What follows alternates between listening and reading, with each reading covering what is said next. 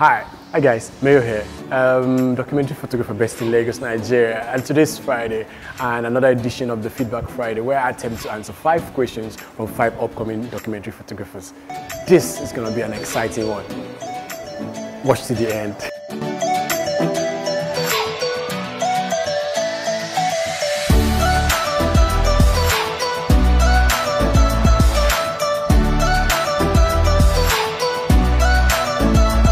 Okay, the first question is, what kind of equipment should I get as I'm starting out as a photographer? I would attempt to answer that. I actually believe that you should first of all know what kind of photography you want to get into before you get the equipment.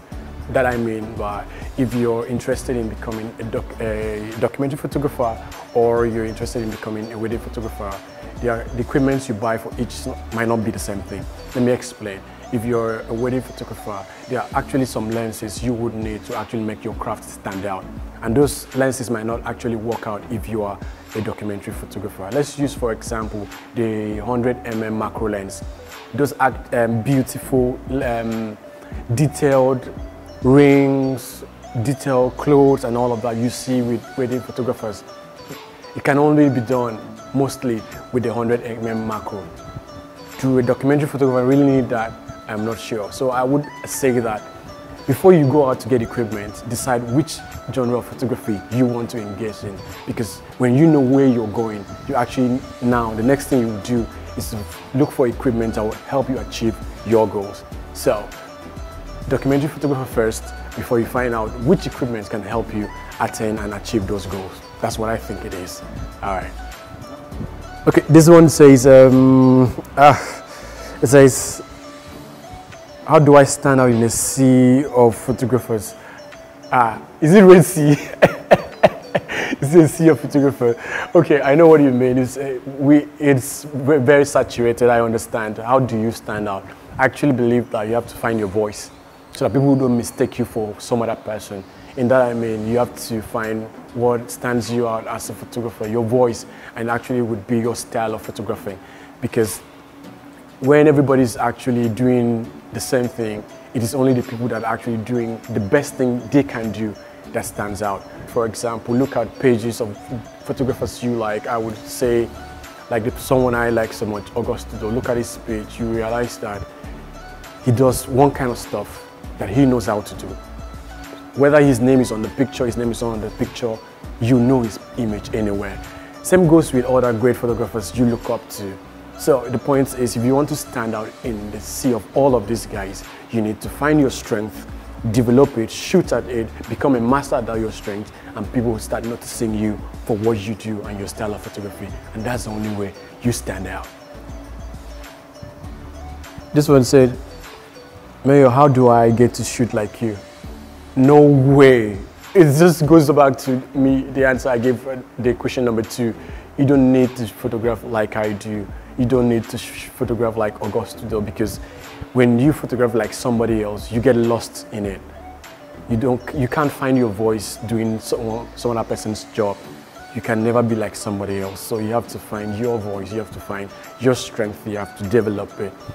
Do not want to shoot like me. Like I always say when I do work with Mo, I say work with Mo is not about you photographing like Mo. Work with Mo is about you walking the path with Mo and actually finding yourself in the process. So don't ever try to shoot like somebody, not even me, please. So find better ways of shooting it, develop it, shoot it over time, because consistency is the key here. Shoot it over time. Before you know it, a lot of people will actually be saying, I want to shoot like you too. So don't shoot like me. Find yourself and shoot like yourself. That's the best way to do it, all right?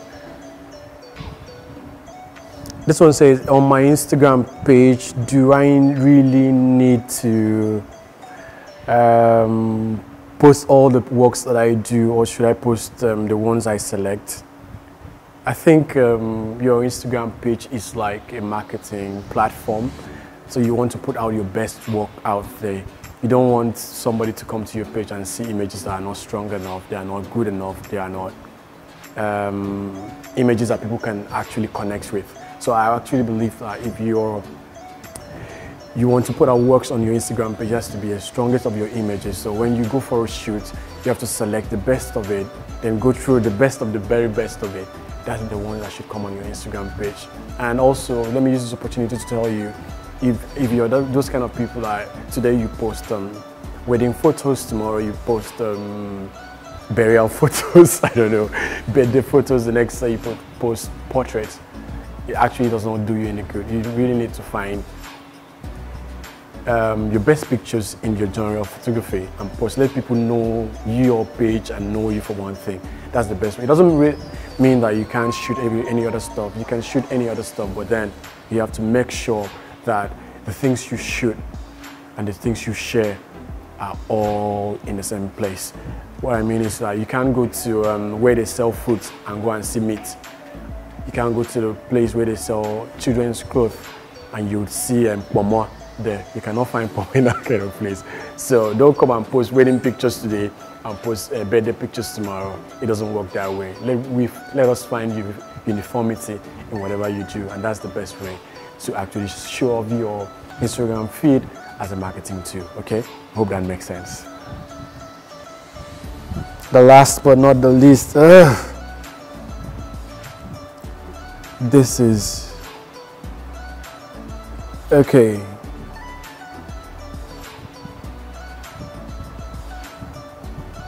This one says, how can I be a part of Work with More? That should be a bonus question. That shouldn't be a question. It's like a bonus question. Work with More happens, I think it's happened twice in Lagos. The next edition should be in Abeokuta, Ogun State. So just get ready for when the information is out. I'll put it out there. You get to know whether if you're in Ogun State or somewhere around there, you could be a part of the next edition of Work with More. But that's not a question. If I can't count that question, that should be a bonus question. Let me go and find a real question.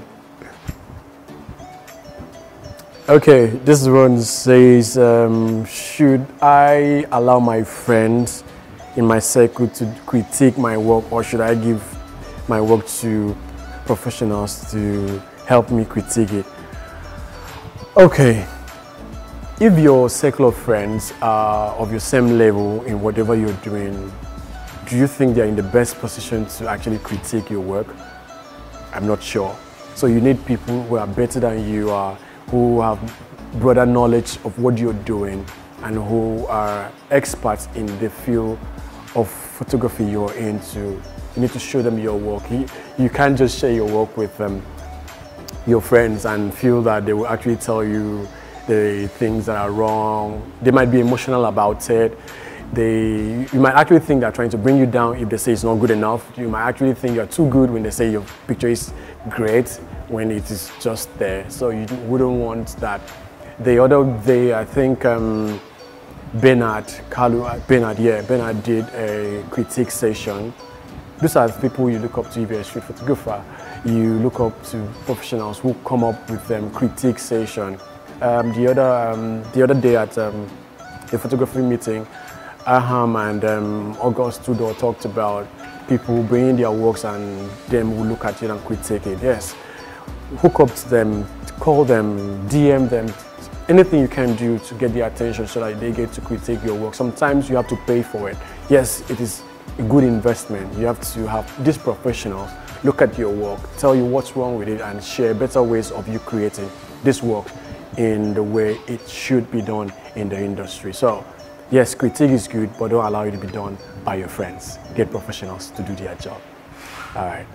So guys, I'm excited. That's the end of Feedback Friday today. I hope you've learned one or two things from all the questions that people asked. If you want to be a part of this, all you just need to do is to get into my DM, ask your question, okay? And next week Friday, I'll be here to answer all the questions. Be good, go out there, shoot more. That's the only way you can get better. There's no other way to get better. Go and shoot pictures, all right? Mayor here, I'm back.